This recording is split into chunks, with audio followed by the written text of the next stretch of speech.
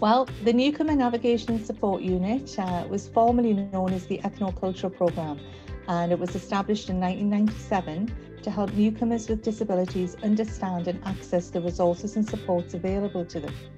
And you may wonder why we need to do that, but if you're new to Canada and English or French is not your first language, then trying to research resources and supports can be very difficult.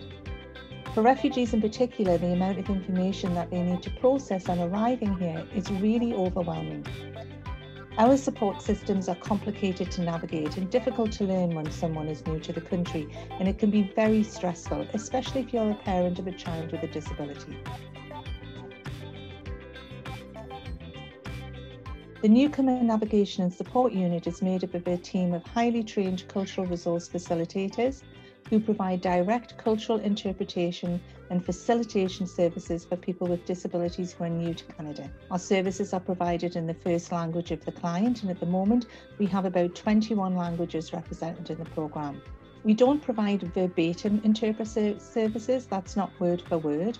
We explain terms that may be unfamiliar to the client as we go, such as the titles of the professionals supporting them, as part of the cultural interpretation.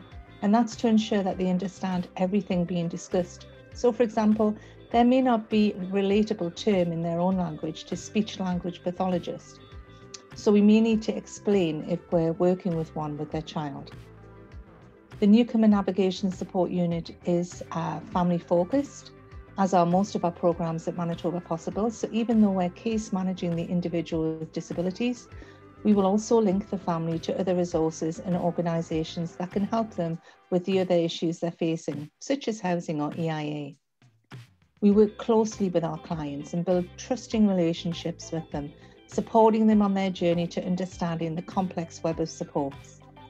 We also provide cultural sensitivity training to ensure that service providers are respectful of cultural practices and beliefs. Anyone can make a referral to our programme, such as an agency or a person themselves. They can self-refer. My name is Eric Manyang, and for the past 15 years, I have worked as a culture facilitator with the Newcomers Navigation and Support Unit.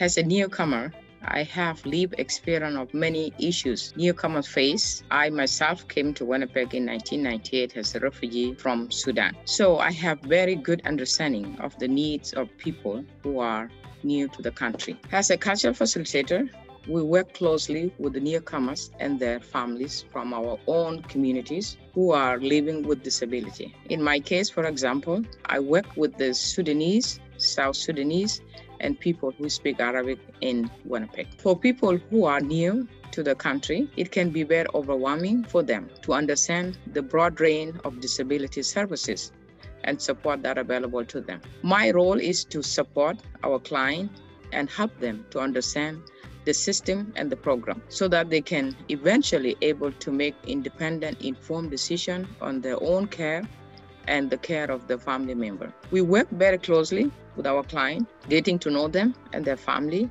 to make sure that their entire family is linked to all the resources that they need. We are available to go to client at services provider, such as the school, EIA, housing, medical appointment, etc. Our program also provides cultural sensitivity workshop and training to other service providers, such as school and social services organization, helping them to improve their services delivered by increasing their awareness and sensitivity to the culture, value, and the belief of newcomers with disability. All of the information that you need is on our website at manitobapossible.ca.